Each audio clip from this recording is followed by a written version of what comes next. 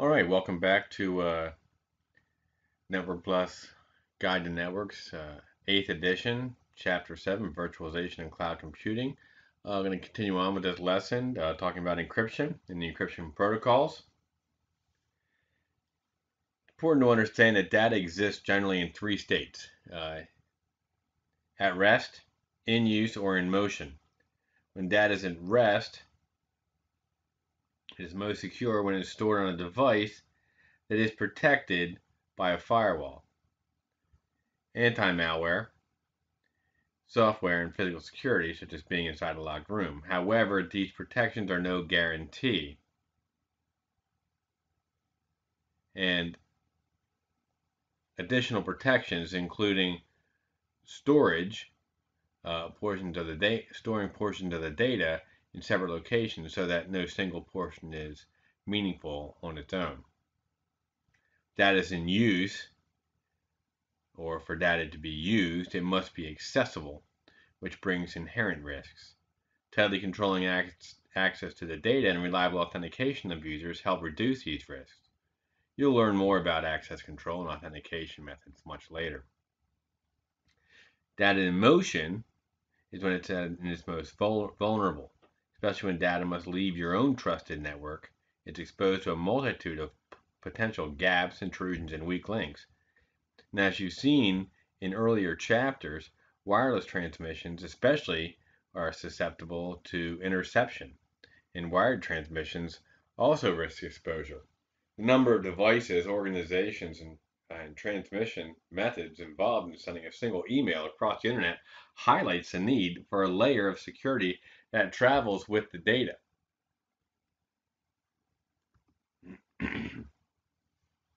Encryption is the last means of defense against data theft. So, in other words, if an intruder has bypassed all other methods of security, including physical security, for instance, he's broken into the data center.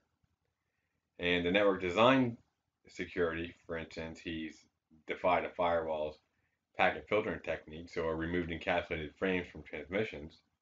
Data may still be safe if it is encrypted.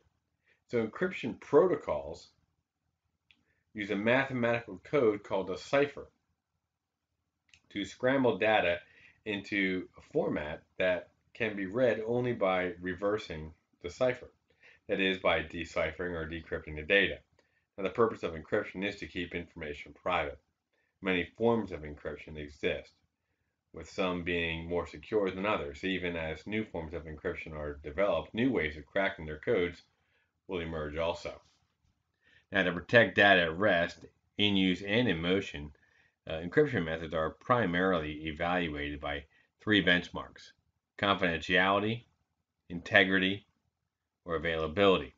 Now, together, these three principles form the standard security model called the CIA, or confidentiality, integrity, and availability triad.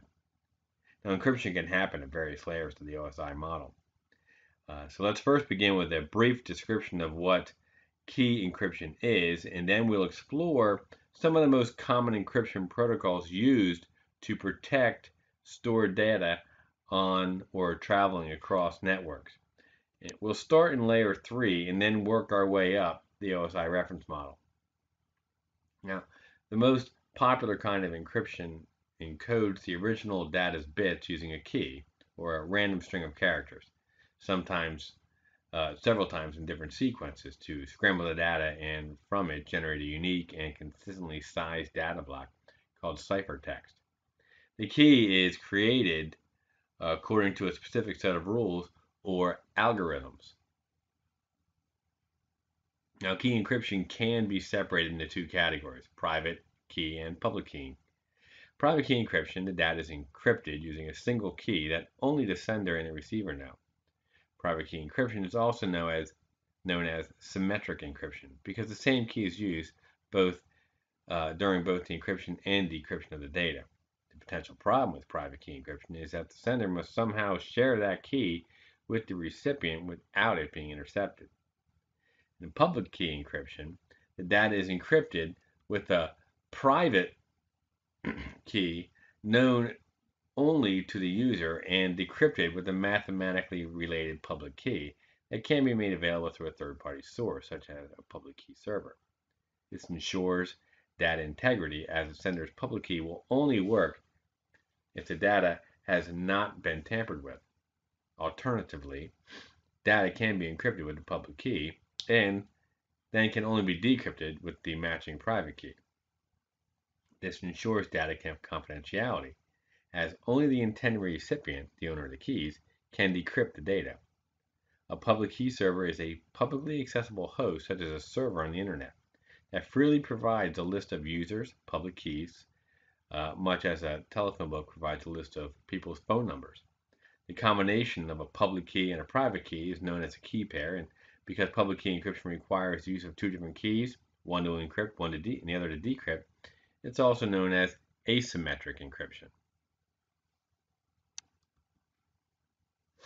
Now, with the abundance of private keys and public keys, not to mention the number of places where each may be kept, users need simple and secure key management. One answer to this problem is to use digital certificates. A person or a business can request a digital certificate, which is a small file containing the user's verified identification information and the user's public keys.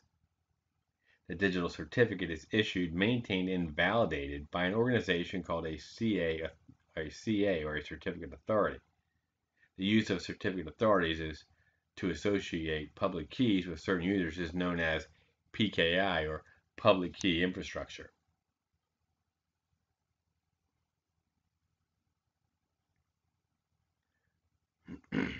IPsec or Internet Protocol Security, is an encryption protocol suite that defines a set of rules for encryption, authentication, and key management for TCP/IP transmissions.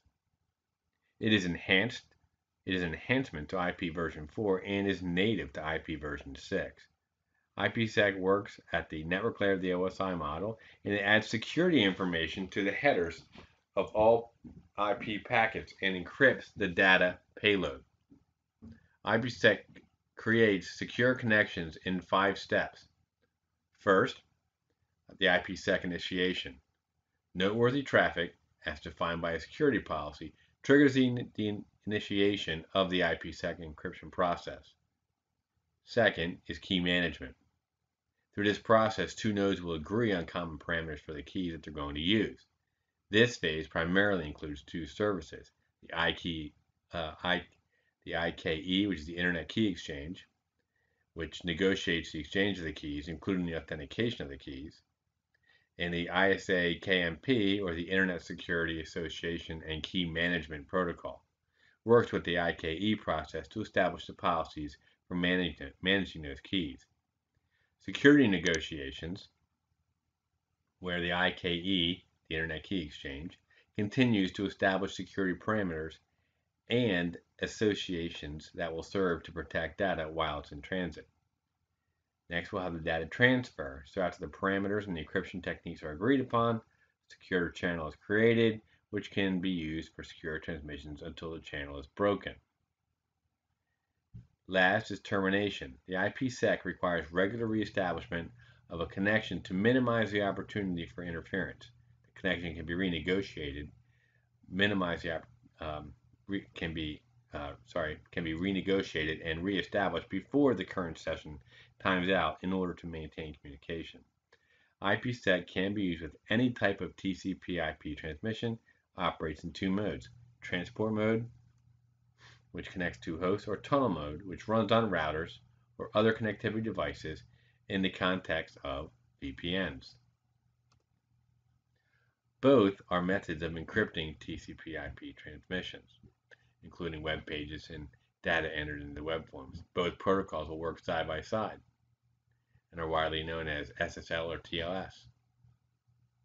When a client and a server establish the SSL or TLS connection, they establish a unique session. So the SSL, secure socket layer, and TLS, transport layer security, are both methods of encrypting.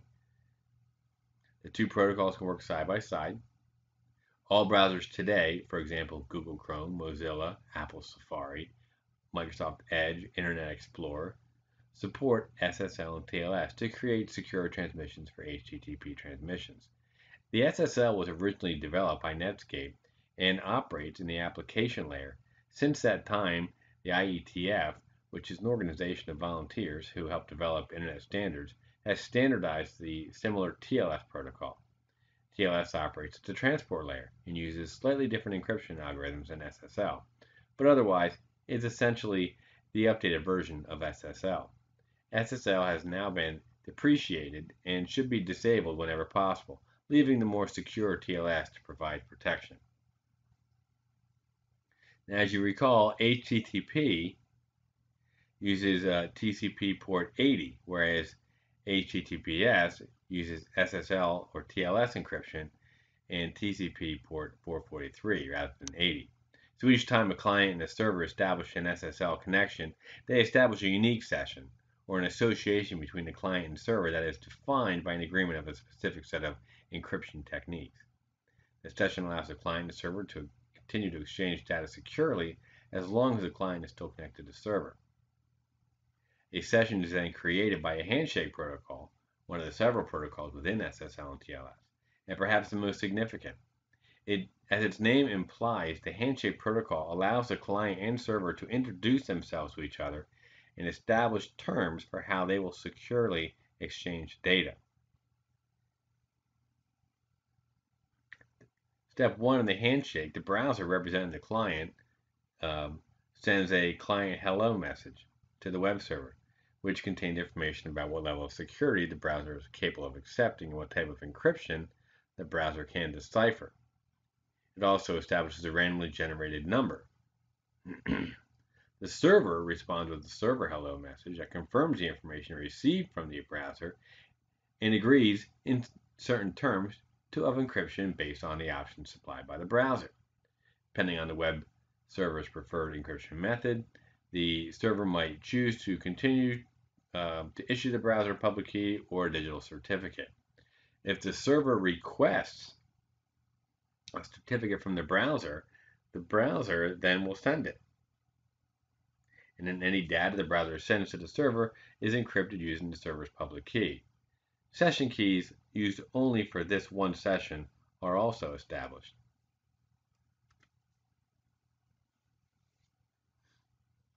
Now, after the browser and server have agreed on the terms of encryption, the secure channel is in place and they begin exchanging data.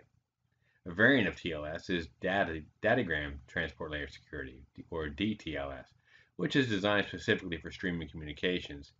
As the name implies, it relies on UDP instead of TCP, which minimizes delays. However, applications using DTLS must provide their own means of packet reordering, flow control, and reliability and assurance. DTLS includes security levels that are comparable to TLS and is commonly used in delay-sensitive applications such as voice over IP and tunneling applications like VPN.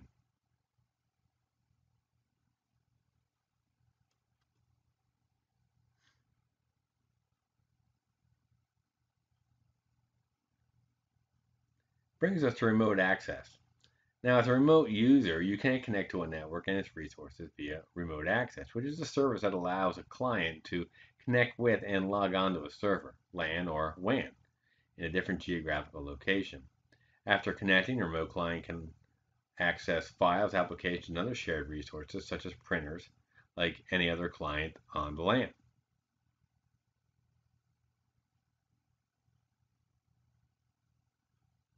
Now, to communicate via remote access, the client and host need a transmission path plus the appropriate software to complete the connection and exchange the data.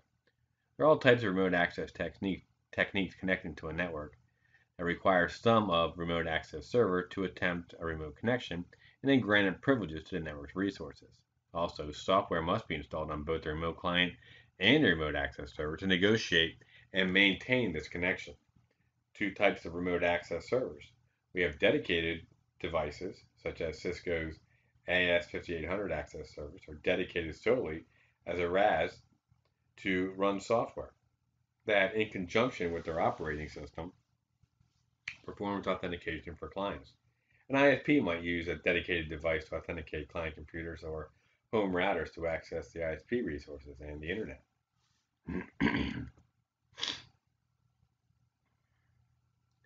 We can also have software running on a server. Now, the remote access service might run for a network operating system to allow remote login to a corporate network. For example, Direct Access is a service first introduced in Windows Server 2008 R2 that can automatically authenticate remote users and computers to um, to the Windows domain and its corporate network services. Several types of remote access methods exist. Three of the most common, which we'll explore in greater depth throughout the section, are point-to-point remote access over a dedicated line, such as a DSL or a T1 to an ISP. Terminal emulation, also called remote virtual computing, which allows a remote client to take over and command a host computer. Examples of that would be terminal emulation software like Telnet, or SSH, or remote desktop, or VNC, um, and then a VPN network, or a virtual private network, which is a virtual connection that remotely accesses resources between a client and a network. Two networks or two hosts over the internet would then be able to connect to each other. Security and privacy are probably of the utmost concern when managing and using remote access connection. To this end, data is often encrypted before it is transmitted over the remote connection. Some remote access protocols natively include encryption functionality, whereas other remote access methods must be paired with a specific encryption protocol, such as the ones we talked about earlier. Which brings us to point-to-point remote access protocols. Now, client remote access servers require an agreed-to protocol to establish a session and exchange data. An older protocol of this type is called SLIP, or Serial Line Internet Protocol, which is rarely used today. It does not support encryption. It can carry only IP packets, but not other network layer protocols, and works strictly on serial connections such as dial-up or DSL. It's been replaced with PPP, or point-to-point protocol, as the preferred communications protocol for remote access. Now, it's a data link layer protocol that directly connects two WAN endpoints. One example might be when a DSL or a cable modem connects to a server at the ISP. The PPP headers and trailers create a PPP frame that encapsulates network layer packets. The frames total only 8 or 10 bytes, and the difference depending on the size of the FCS field. Now, if you recall it, the FCS field ensures the data is received intact. It's your frame check sequence. Here's what PPP can do. It can negotiate and establish a connection between the two endpoints.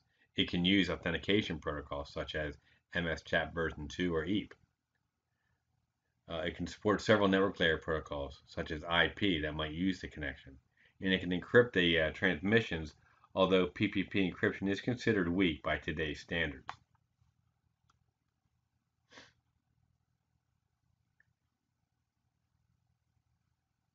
Now, terminal emulation, also called remote virtual computing, allows a user on one computer, called the client, to control another computer, called the host or server, across a network connection. Examples of command line software that can provide terminal emulation include Telnet and SSH, and some GUI-based software examples are Remote Desktop and Join.me and VNC, TeamViewer. A host may allow clients a variety of privileges that merely viewing the screen to running programs and modifying data files in the host hard disk. Now, after connecting, if the remote user has sufficient privileges, she can send keystrokes and mouse clicks to the host and receive screen output in return. In other words, to the remote user, it appears as if she's working on the LAN or the WAN connected host. Telnet is a protocol terminal emulation utility used by Telnet client server applications that allows an administrator or other user to control a computer remotely. For example, if you were a network admin working on one building on your school campus, they had to modify the configuration on a router in another building, you could use Telnet to access the router and run commands for establishing a connection. Problem is, it has poor authentication, no security for transmitting data, which means it has no encryption. In essence, everything you're typing, including your username and password, are sent in clear plain text. We've then been moved into SSH, or Secure Shell. It's a collection of protocols that does both authentication and encryption. With this, you can securely log onto a host, execute commands on that host, copy files to or from that host. SSH encrypts data exchanged through the session. It guards against a number of security threats, including unauthorized access to a host, IP spoofing, interception of data in transit, even if the data being transmitted um, is going to intermediate hosts, and also protects you from DNS spoofing, in which a hacker forges the name server records to falsify a host identity. Depending on the version, SSH may use triple DES, AES, blowfish, or other less common encryption schemes or techniques. It was developed by SSH Communication Security, and use of their SSH implementation requires paying for a license. However, open source versions of the protocol suite, such as OpenSSH, are available for most computer platforms. To form a secure connection, SSH must be running on both client and server. So like Telnet, the SSH client utility that can run on the shell prompt or a Unix system, and it must have the software installed on both. SSH listens on port 22. It is highly configurable. You can choose among several types of encryption methods. It can also be configured to perform port forwarding, which means it can redirect traffic that would normally use an insecure port like FTP to an SSH secured port. It allows you to use SSH for more than simply logging onto a host and manipulating files. With port forwarding, you could, for example, exchange web traffic with a web server via a secured SSH connection. Later, we'll see how to configure port forwarding on a Soho router, and at the end of the chapter in the capstone projects, you can use SSH in Ubuntu.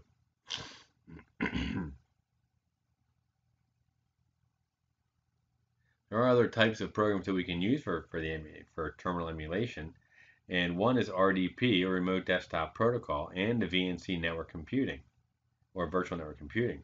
Now recall that RDP is a Microsoft proprietary protocol used by Windows Remote Desktop and Remote Assistant Client server utilities to connect to and control a remote computer. Similarly, VNC, or Virtual Network Computing, or Virtual Network Connection, uses the cross-platform protocol RFB, which is Remote Frame Buffer, to remotely control a workstation or server. It's slower than remote desktop, requires more network bandwidth. However, because it's open source, many companies have developed their own software that can run OS on client computers, remotely access computers, tablets, and smartphones, remotely control media equipment, and surveillance systems.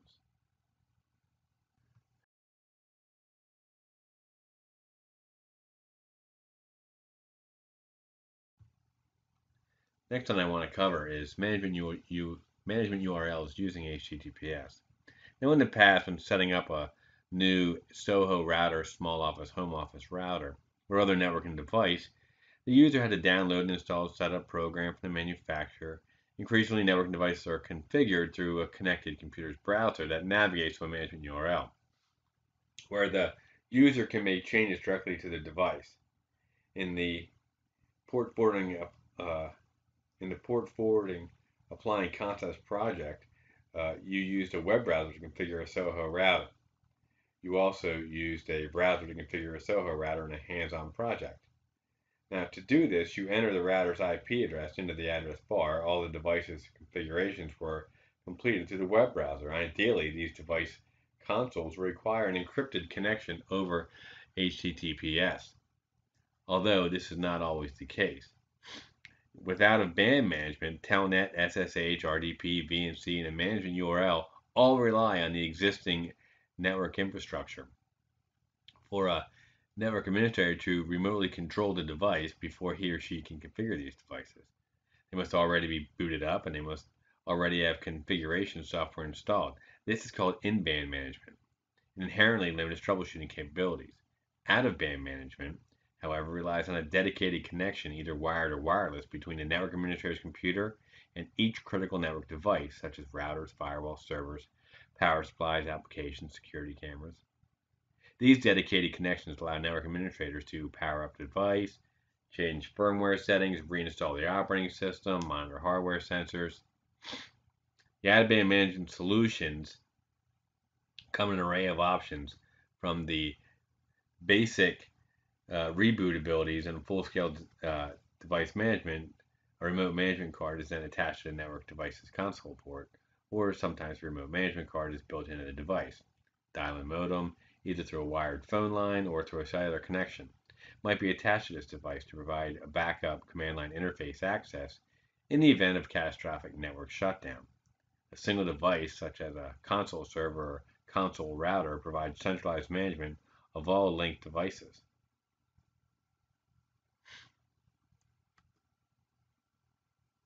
Which takes us to FTP. Now, although not technically a form of terminal emulation, FTP transfer protocol does provide remote access. Now that you understand more about how encryption can secure transmission, you're ready to understand that about some remote file access options related to FTP. Now recall that FTP is a utility that you can use to transfer files to and from a host computer using the FTP server software.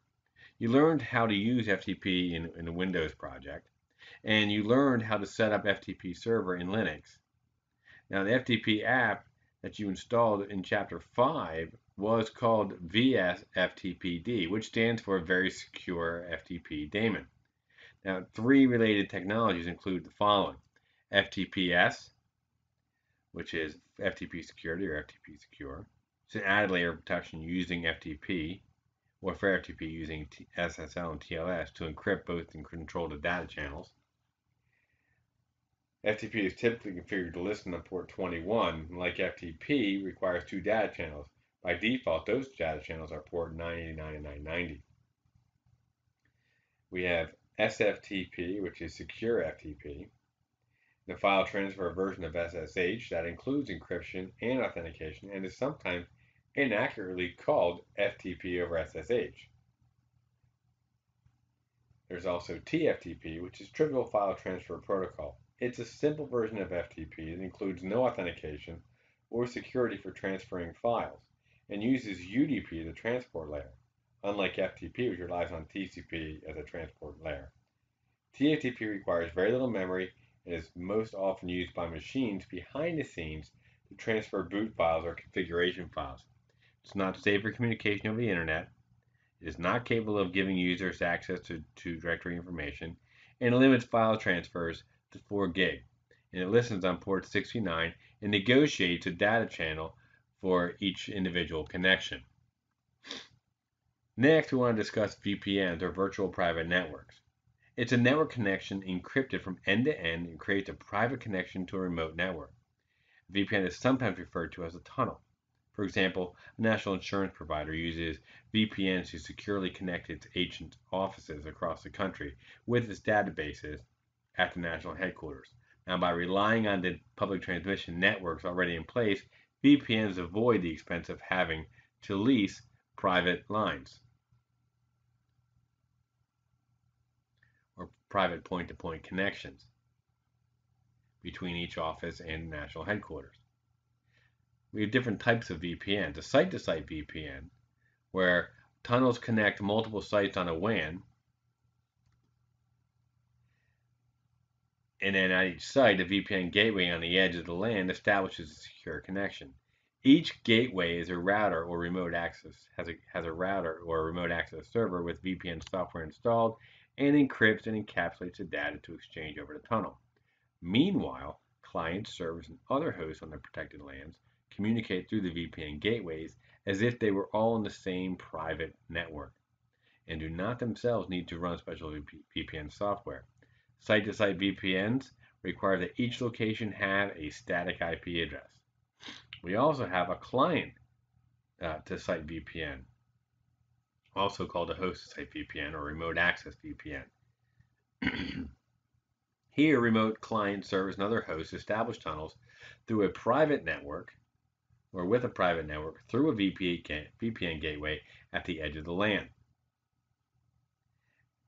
Each remote client on a client-to-site VPN must run VPN software to connect to the VPN. A host-to-host VPN, two computers create a VPN tunnel directly between them. Both computers must have the appropriate software installed, and they don't serve as a gateway to other hosts or their respective networks. In a host-to-host VPN, usually the site that receives a VPN connection, such as a home network, needs a static or public IP address. Another option, however, is to subscribe to a service such as a dynamic DNS or DDNS by Oracle, which automatically tracks dynamic IP address information for subscriber locations. The beauty of VPNs is that they can be tailored to a customer's distance, user, and bandwidth needs, so of course, every configuration is unique. However, all share the characteristics of privacy achieved over public transmission facilities using encapsulation and usually encryption. The software or hardware required to establish VPNs is typically inexpensive and in some cases is included in the OS or a networking device's hardware. Many routers and firewalls have embedded VPN solutions. A router-based VPN is the most common implementation of VPNs on Unix-based networks as opposed to the server-based VPNs that Windows networks use. Third-party solutions also work with Windows, Unix, Linux, and Mac operating systems, server network operating systems. For large organizations where more than a few simultaneous VPN connections must be maintained, a specialized device known as the VPN concentrator can be used as a VPN server. A VPN concentrator performs these following tasks. It authenticates the VPN clients, establishes tunnels for VPN connections, manages encryption for VPN transmissions. Two primary encryption techniques used by VPNs today are IPsec and SSL, which we learned about earlier. Most VPN concentrators support either standard, and an enterprise-wide VPN can include elements of both client-to-site and site-to-site models. A particular type of enterprise VPN using Cisco devices called a dynamic multi-point VPN or DMVPN creates VPN tunnels between branch locations as needed rather than requiring constant static tunnels for site-to-site connections. In this configuration,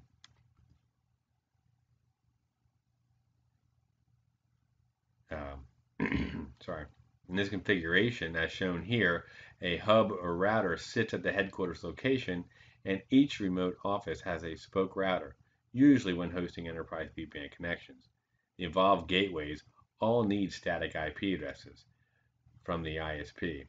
The dynamic multi-point VPN, however, only the hub router needs a static public IP address. Spoke routers can communicate with the hub router to create VPN tunnels as needed, even from a spoke router to a spoke router.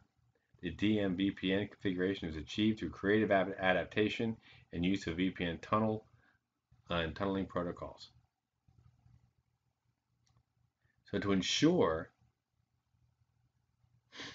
a VPN can carry all types of data in a private manner over any kind of connection, special VPN protocols encapsulate higher layer protocols in a process known as tunneling. Now, you recall that IP version 6 hosts can tunnel through an IPv4 network and vice versa. The same process is used by VPN tunnels to create a virtual connection or tunnel between two VPN endpoints. To understand how VPN tunnel works, imagine a truck being transported across a river on a ferry. The truck is carefully loaded, tethered, and covered, and then is carried across the water to its destination. At its destination, the cover and tethers are removed and the cargo is unloaded. The truck can then drive on down the road as it was originally designed to function. Similarly, the VPN tunneling protocols complete frames are encrypted, encapsulated, and transported inside normal IP packets in data link layer frames. In other words, a frame travels across the network as the payload inside of another frame. Once the frame is released on the other side of the tunnel, it acts as it would if it were on the network where it originated, allowing the user to access network resources as if he or she were locally logged onto that network. Many VPN tunneling protocols operate at the data link layer to encapsulate the VPN frame inside a network layer packet. Some VPN tunneling protocols work instead of at layer 3, which enables additional features and options, especially for site-to-site VPN traffic. Most tunneling protocols rely on an additional encryption protocol to provide data security. Here we see a PPP frame encapsulated inside of a VPN frame that is encrypted by IPsec.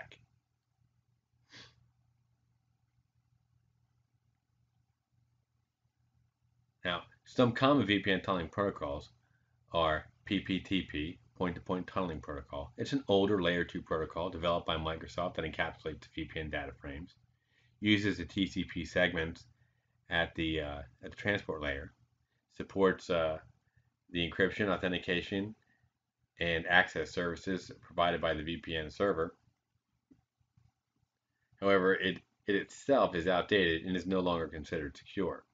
We also have L2TP, which is the layer 2 tunneling protocol. It's a VPN tunneling protocol based on a technology developed by Cisco and standardized by the IETF. It encapsulates the PPP data in a similar manner to PPTP, but differs in a few key ways. Unlike PPTP, it is a standard accepted and used by multiple vendors, so it can connect a VPN that uses a mix of equipment types. For example, a Juniper router, a Cisco router, and a Netgear router. Also, it can connect two routers, a router and remote access server, or a client and remote access server. Typically, the L2TP is implemented with IPsec for security, and this combination is considered secure and acceptable for most situations. There is also GRE, which is the generic routing encapsulation developed by Cisco. It's a layer 3 protocol used to transmit PPP, IP, and other kinds of messages through a tunnel. Like L2TP, GRE is used in conjunction with IPsec to increase the security. We also have OpenVPN, which is an open source protocol that uses a custom security protocol called OpenSSL for encryption. Has the ability to cross many firewalls where IPsec might be blocked. It is both highly secure and highly configurable. We also have the IKE version 2, which, as you learned earlier, is a component of the IPsec protocol suite. It offers fast throughput and good stability when moving between wireless hotspots. It's compatible with a wide variety of devices and is often recommended by VPN providers as the most secure option among the VPN protocols that they support.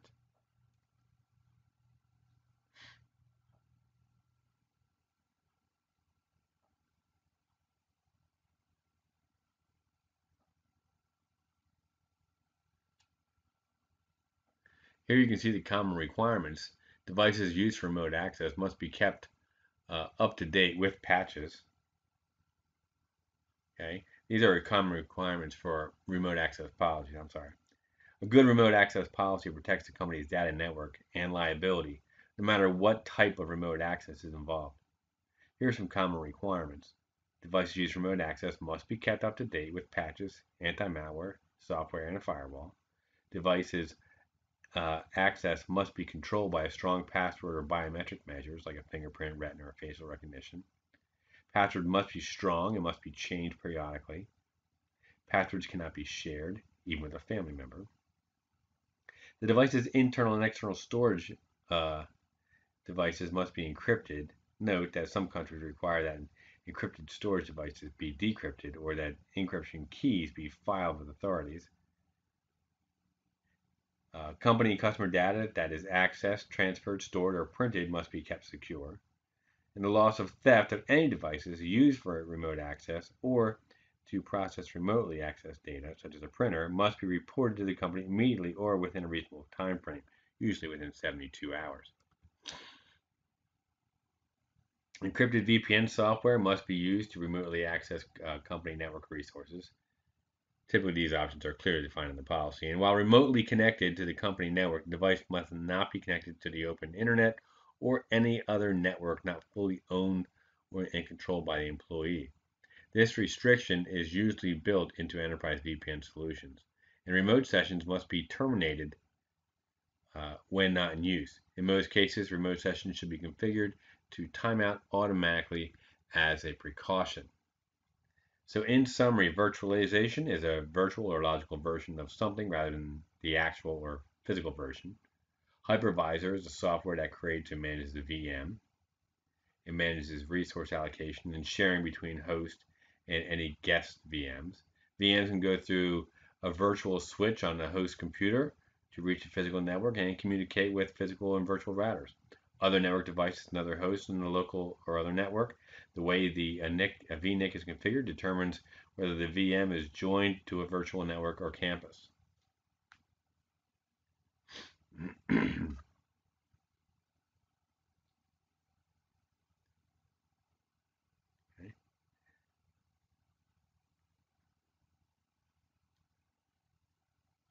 Now, although bridged mode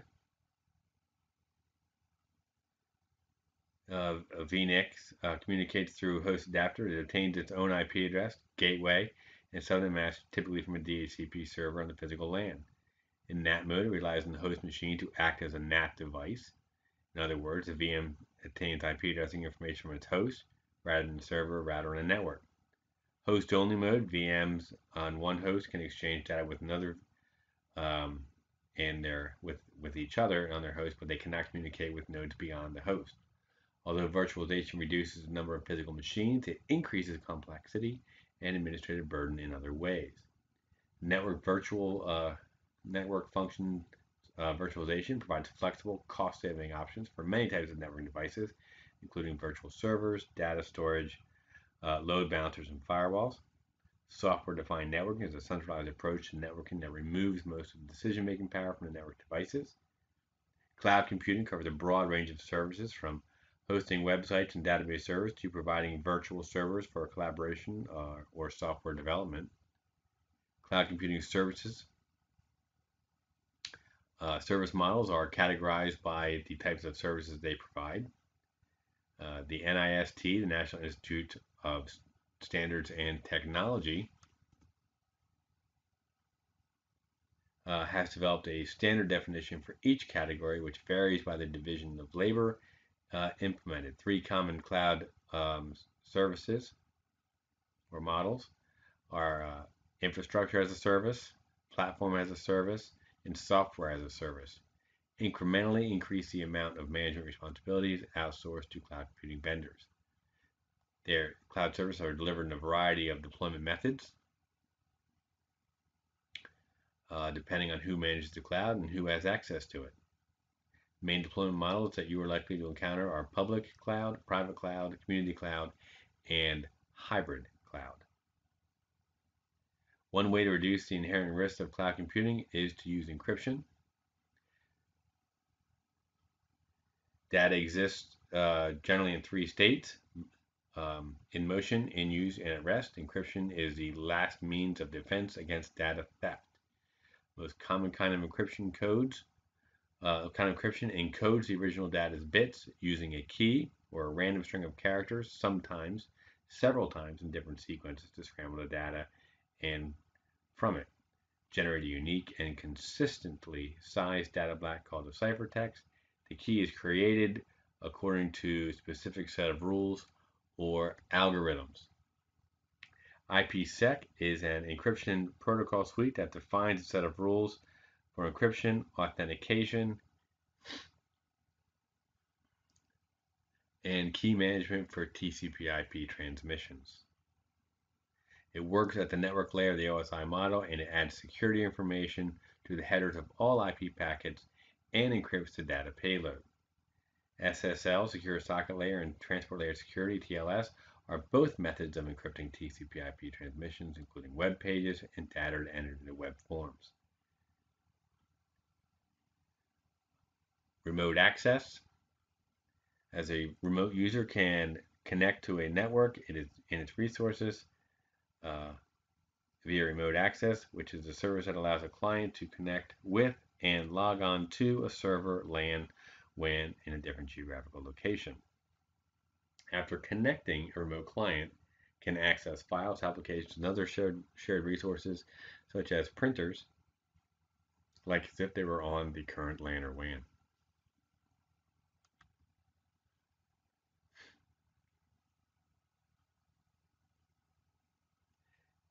SSH is a collection of protocols that does both authentication and encryption. RDP is a protocol of remote desktop, Microsoft proprietary, used by Windows Remote Desktop and Remote Access Client server utilities to connect to and control a remote computer. Similarly, VNC, Virtual Network Computing, uses the cross-platform protocol RFB, Remote Frame Buffer, to remotely control a workstation or server. Increasingly, networking devices are configured to a connected computer's browser and navigates to a management URL. Out-of-band management relies on a dedicated connection with each critical network service, such as routers, firewall servers, etc. There are three remote file access technologies, FTP. Related to FTP, we have FTPS, SFTP, and TFTP. Please remember that a VPN is a network connection encrypted from end to end that creates a private connection to a remote network. And to ensure a VPN can carry all types of data in a private manner over any kind of connection. Special VPN protocols encapsulate higher layer protocols. Regardless of the type of remote access made available to employees, a good remote access policy further protects the company's data network and liability. This is the end of our lesson for today. Please come back again, and we'll see if we can get chapter 8 up for you. Thank you, and have a good day.